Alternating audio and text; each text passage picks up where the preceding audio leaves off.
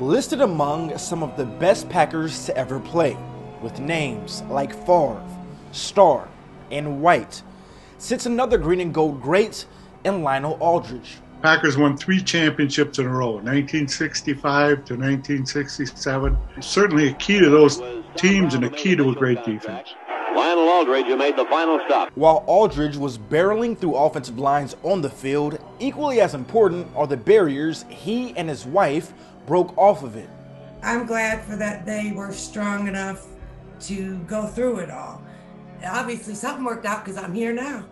Lionel and Vicki Aldridge met in college at Utah State University in the early 60s. It was frowned upon that they would be dating.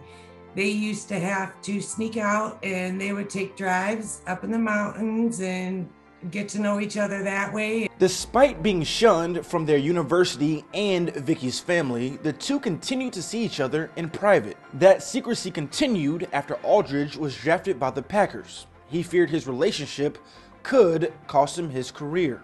It occurred to me that he was deeply in love with this girl, would like to marry her. So my natural question was, well, you guys gonna get married or what? He said, no. When word began to spread that the two were together, the NFL commissioner Pete Rozelle told Packers head coach Vince Lombardi it was a bad look for the league.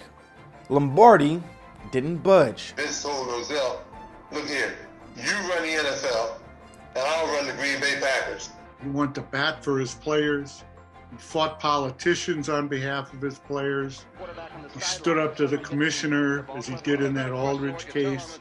I don't know that he cared what color they were. I think if they could play, they were going to play for him.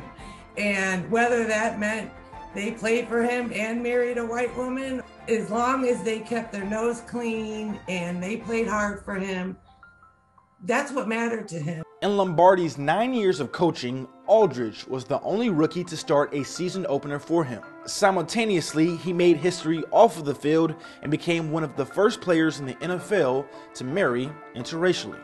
I know they must not have seen color, obviously, either, because there were easier routes they could have each taken. But I think when you fall in love, it's blind, it's strong, it's a powerful emotion. Maybe a ball player in the National Football League, especially those who happen to be dating or married to white women, have to thank Lionel Aldridge for breaking through that glass ceiling. A glass ceiling many current Packers players benefit from today. For NBC 26 Sports, I'm Chancellor Johnson.